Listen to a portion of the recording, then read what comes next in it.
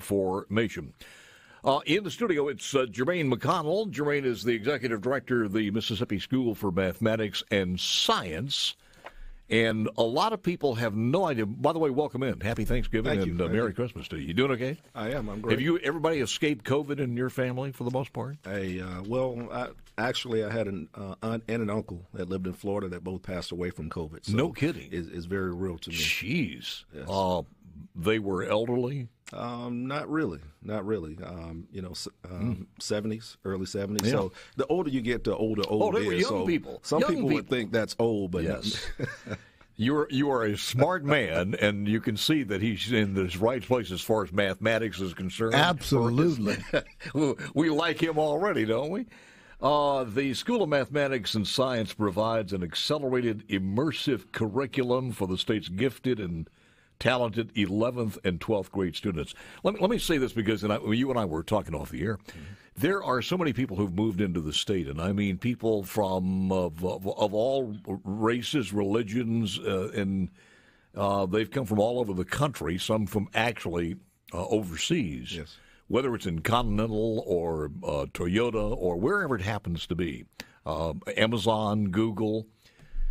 And if they are in the state of Mississippi and they don't know about this school, yes. But I want them to know, and you gave me an example, and would you share that with me again on the air, if you can? Well, I don't want to call any names. No, don't count no names. I just know that we've had individuals who've accepted some pretty important positions here in the state because they know MSMS exists. And, I remember this one individual said, I wasn't going to accept that job until I found out about your school, and now it's my job to make sure that my child, is competitive enough to get into your school. So very important for a lot of people. All right, I'm going to ask some of the basic questions for people who don't know this, but it's only the 11th and 12th graders. That is correct.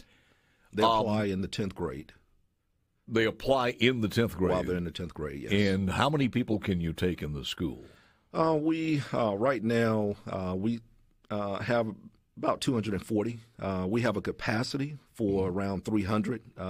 So we're seeking additional funding, and hopefully we'll, sometime in the future we'll be able to fill that capacity. Now, when we get people who maybe can't afford this, because I have no idea what it costs as far as the tuition is concerned, can you mention that, or is that? Sure.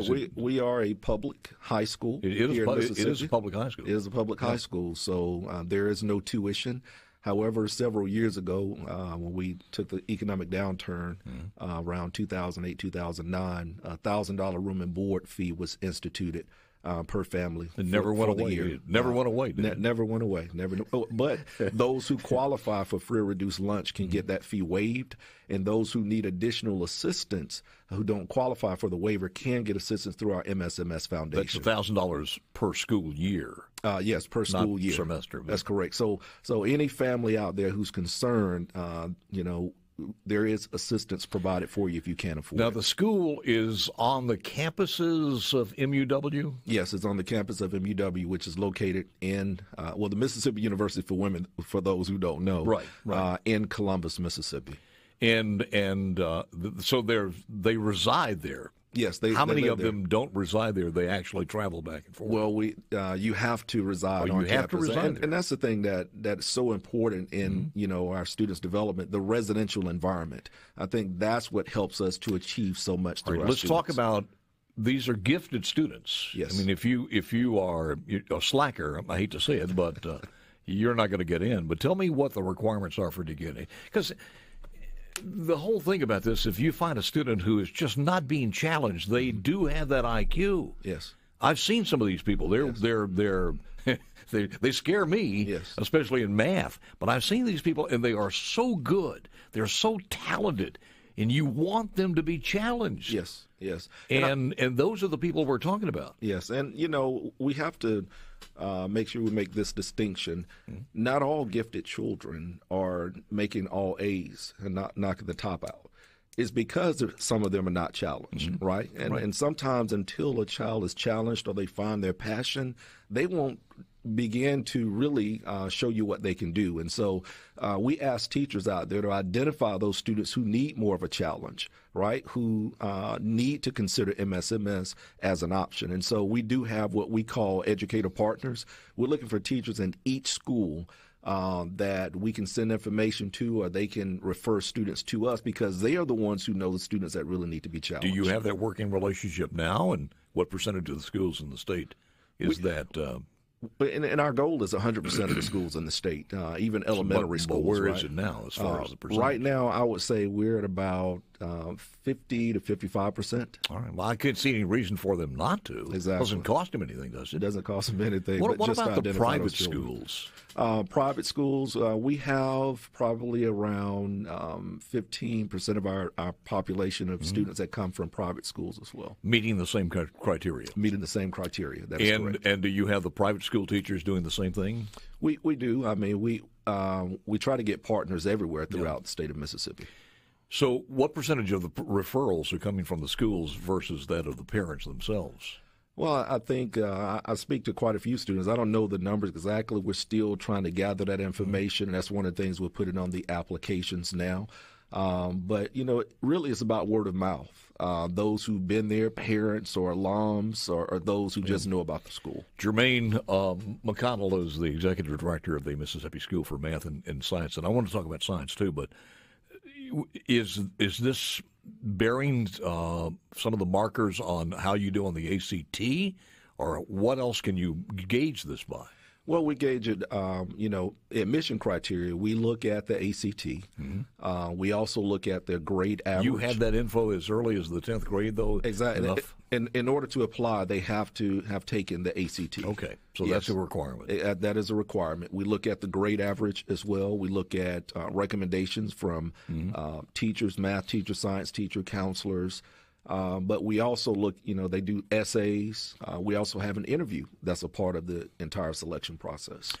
So when they go over there, it's like they're going to college as far as the dorm situation. That's correct. It's college. It's the perfect transition to college because they have enough, a little bit of freedom, but at the same time, we have enough guidance there to make sure that they're doing what they're supposed to do. Girls versus boys, what's the breakdown there? Surprisingly, over the last 10 years, we have around a 60-40 female-male. So the guys are getting dumber. Well, I wouldn't say that. I think the guys maybe, we do have some sports, but I think we do lose some because we don't have your major sports like football, baseball, and basketball. Well, the other part of that, too, is that math and science has been two of the things that traditionally, historically, have not been something that we've pushed as far as the female population is concerned. That's correct. Well, I think that changed, about 20 years ago or so, a little bit more. And I think you're now beginning to see some of the benefits of that. Other schools like ours across the nation are seeing some of the same things where they're having more females than males. Let's talk about science. What are we talking about as far as science is concerned? Oh, man. We teach all lab-based sciences, and so we have AP. Does that include things like data coding and things like that? Well, we have computer science classes, some of those dual enrollment with Mississippi State University. We also have an engineering program. We hired our first full-time engineering teacher last year. The legislators gave us additional funding for that as well. All of the courses at the school are taught at an honors level or above. Yes. I mean, you're dealing with students who are coming from their schools, and they've been some of the top students at their schools, right? And so we do not have a valedictorian or a salutatorian. And we do that for a reason. We don't want there to be that level of competition among our students because some of them give up being Val or Sal to come to our school. School's been there for how long? First class came in 1988, graduated in 1990.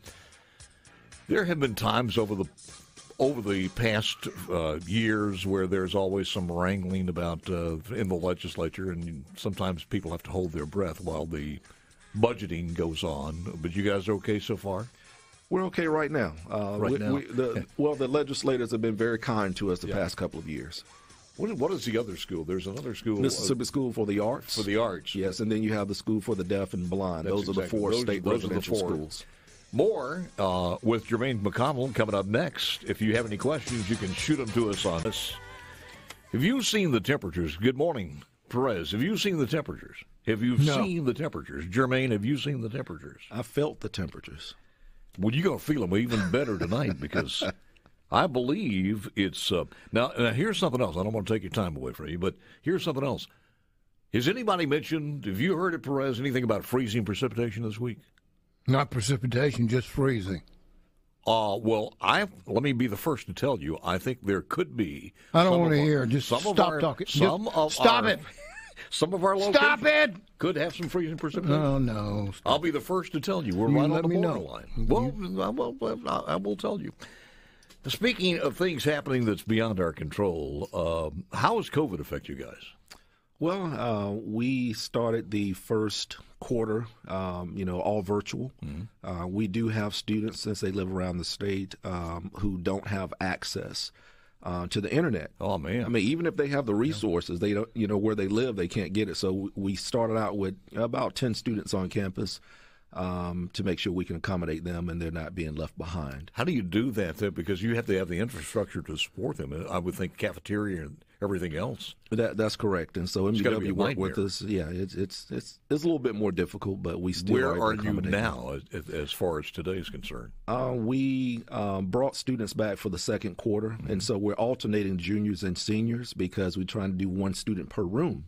And so that's been difficult as well. We're looking at in the spring semester trying to transition back to full capacity rather than alternating. Have you had some COVID cases on campus?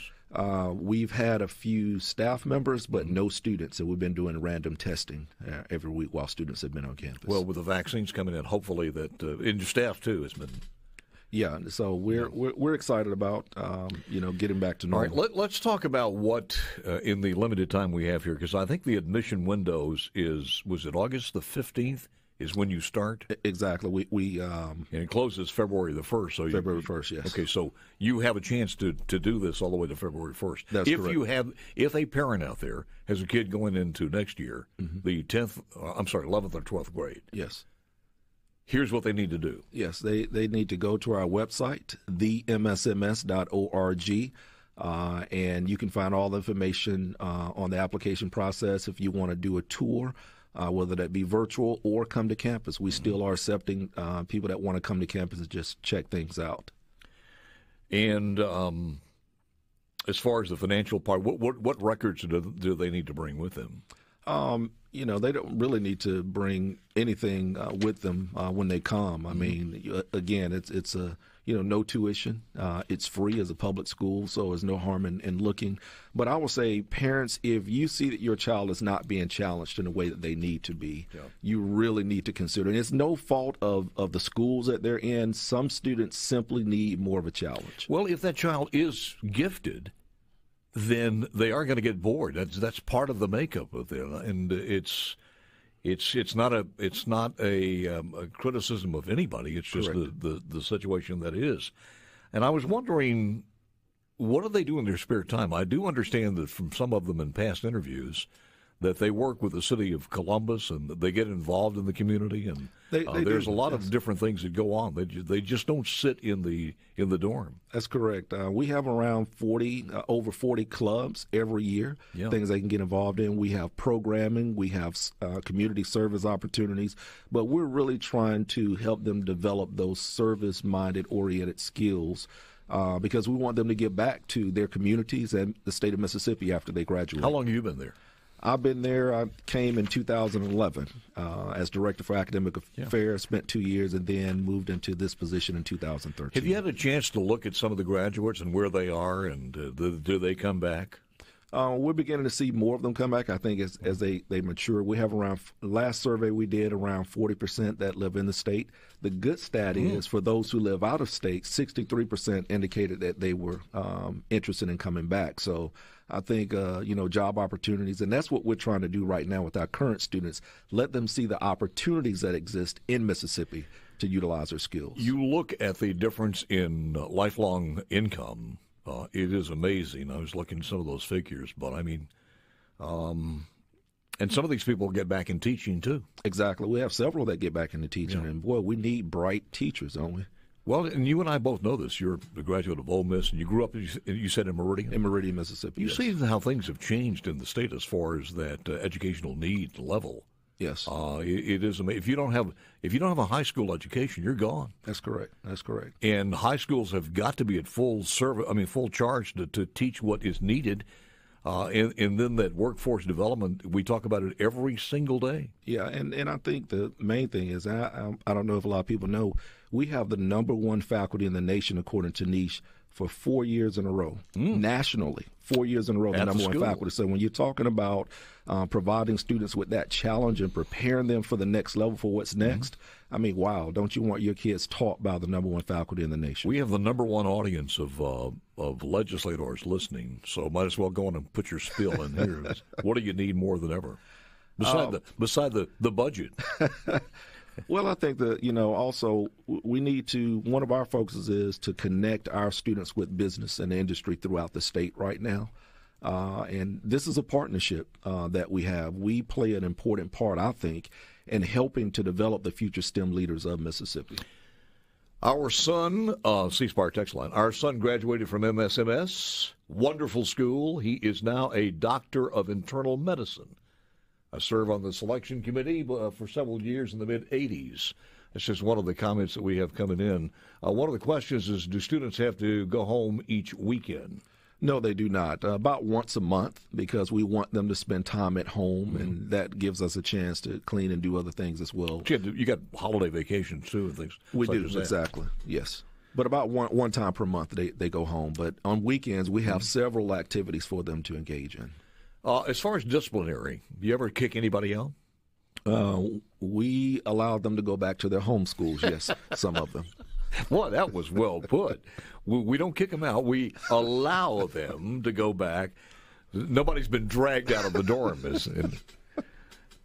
I don't know the way he's laughing, Perez. Maybe a couple of them have. Apparently. You never know. After a Mississippi State game, probably, but we don't want to talk about that one.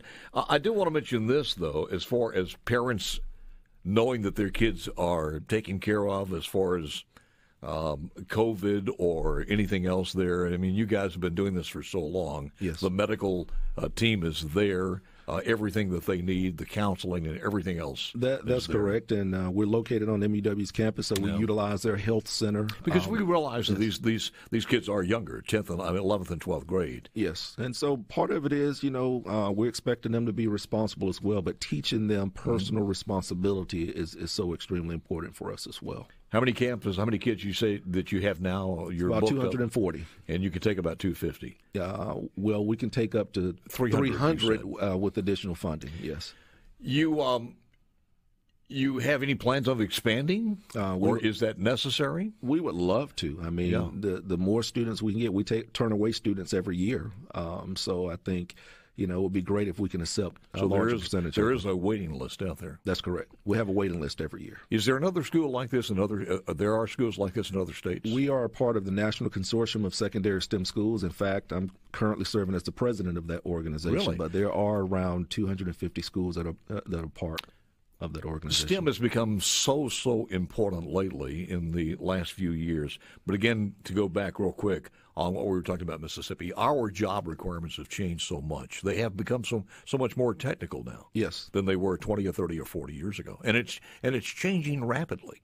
If you walk into one of the major manufacturers, you see that with all the technology that's going on, and all of that technology from the robot all the way into the data input, where you bill, where you BUILD or BUIO or BILL. Yes. Both ways. Everything is digital now. Everything is technical, one way or the other. That's correct. It's changing, and I think the main thing for us is, we're developing a type of students who can, create jobs for others, right? Yeah. This school was developed to tap into the academic potential that we have in this state, and that's kind of who we are and what we hope to accomplish. Germain McConnell, and I got one more question to you, and answer this honestly. And I'm looking at you now, so answer it honestly. Has the new Common Core math been a problem at that school? Because you got the brightest of the brights, and you've seen it, how they were 10, 15 years ago, and you know this. You've talked to a lot of people. Now they're coming in. Are they better prepared or less? I can't say that they're better prepared or less prepared. I think it really depends on the schools, school districts, and teachers in terms of what but they're the way taught. they're teaching math now, do you understand it? Oh, of course. I was a math teacher before, so. But you understand Common Core math? Well, I think you have to look at teaching math in general, Paul. So in other words, I have to be a math. When you have great teachers, you could take they this can math teach test anything. and turn it upside down. I got a better chance of completing it. It's always good seeing you, sir. Good to see you. Thank you. Germain McConnell. If you want more information, go to the website. It is www.themsms.org. themsms.org. Surprised you didn't do MSMSMS.org. All right, back with